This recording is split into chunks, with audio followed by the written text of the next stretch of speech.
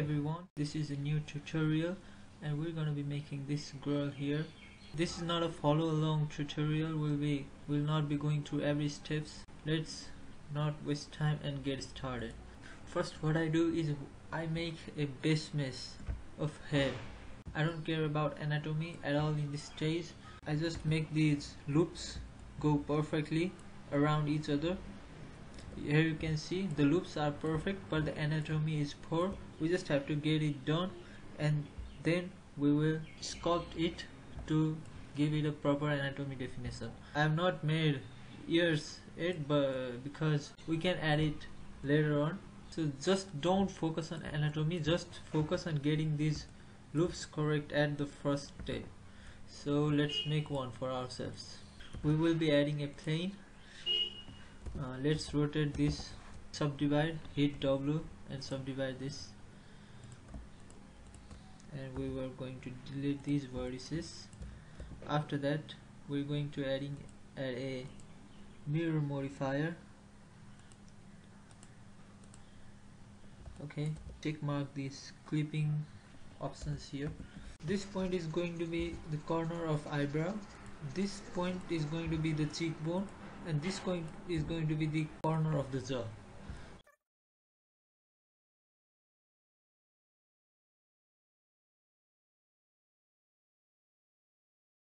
What I want to say is repeat this step in every face you make, okay, because all the faces can be made from same topology. Untick this clipping and then we are going to extrude and scale it down. This will give us the eyes. We are going to clip this clipping thing again and we are going to extrude this for the mouth. Okay, don't forget about anatomy for this time.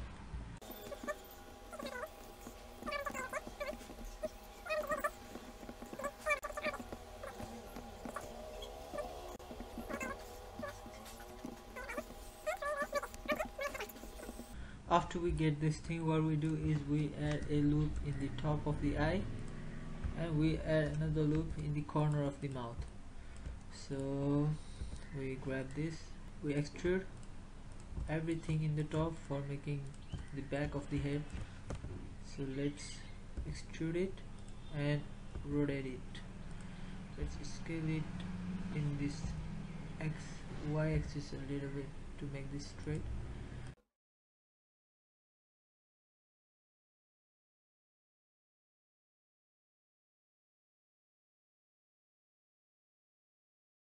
What we do is we extrude this is right here and we merge these two.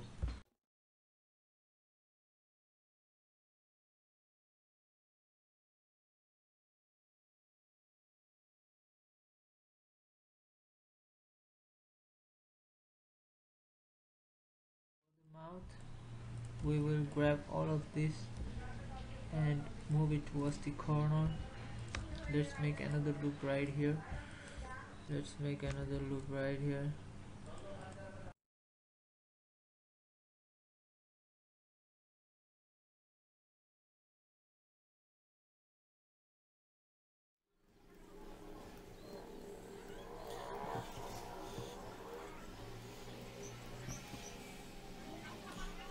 Let's add a loop right here, and to fix this we will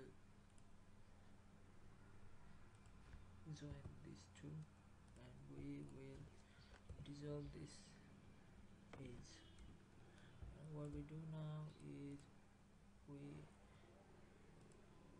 take this point straight to the top. Now that it's done,